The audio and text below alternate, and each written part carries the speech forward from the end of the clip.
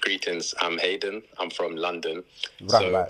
Yeah. My question is, in terms of scientific or experimental work within the kind of Wusabat culture, is there anything that is being done to rediscover sort of the technology from the beings that visited so that, we can use them for ourselves to better society? Or what work is being done to look into how these ancient structures worked and operated?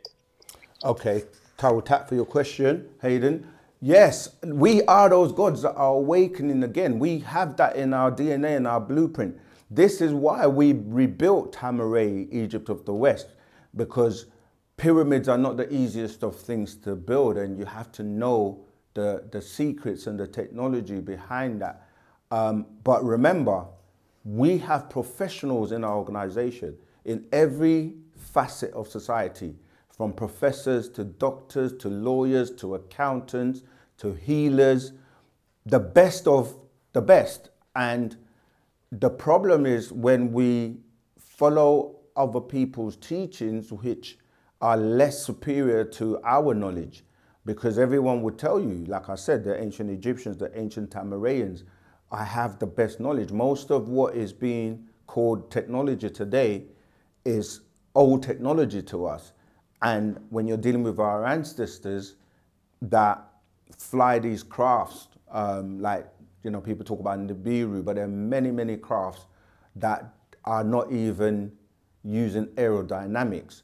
We have this knowledge, and some of this knowledge can only be reactivated in you once you're touched by the being that knows how to do this.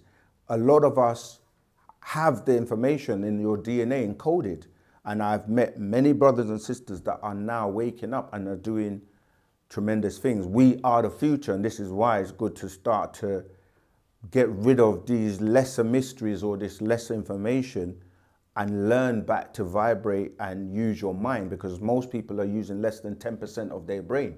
And by getting back your barothry gland, this is part of that, to give you back that information that we have within us, but it needs to be reactivated.